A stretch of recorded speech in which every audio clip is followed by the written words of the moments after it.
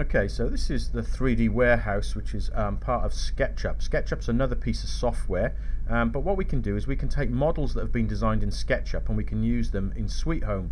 So there's a lot more on here, but it's not in the right format. So I'm going to do a search first of all, and I'm going to find something that I like the look of.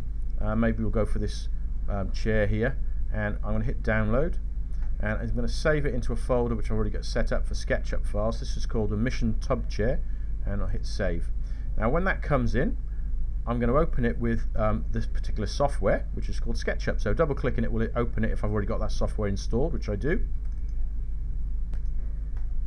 So this is the chair now opened in the SketchUp software. I'm going to export. It's just off your screen, but I've chosen from the drop down menu the word export, and I'm going to export as a 3D model. I'm going to choose where to put it. So on mine I'm going to put it into my SweetHome, and I've got other downloaded, and I've got SketchUp, so I'm going to put there mission day tub chair into there, and you notice it's called a collada file type, and I'm going to hit export. Okay, if I go back now to my original software, so I get rid of these things. Here's my my room.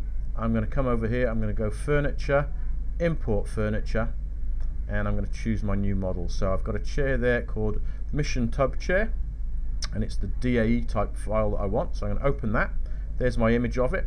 Hit continue, make sure that the correct views are being shown. If not, adjust with these green ones to get the correct view in the correct box. Hit continue again. Now it's up to me where, if I can try and decide where to put it, or if I'm going to add it to the catalogue. So I am going to add it to my catalogue so that it shows up in over here. If this isn't ticked, it doesn't end up over in here, and I need to decide where to put it. I'm just going to put mine into office, I think.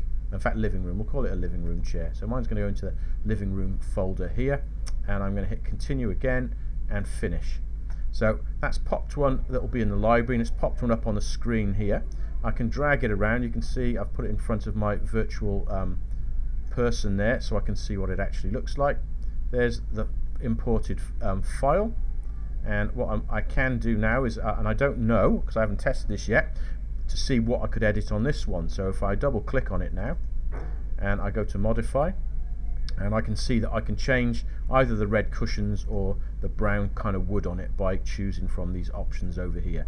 I'm not going to do that at the moment, but what you do need to bear in mind is not all models will allow you to fully format them. Some will, some won't. It depends how they were designed, but this one would allow me to change it if I wanted to. I'm going to click OK, and that's it, that's done. So one other thing to say, that it is now, if I went into my living room and I called it Mission, now it might have been a good idea to have actually renamed it Chair and then Mission so it's easy to search for, but there's the file when I search for it. I could actually change the properties on here now and change the name if I chose to, but probably easier to do it when you first bring them in. Good luck with all that.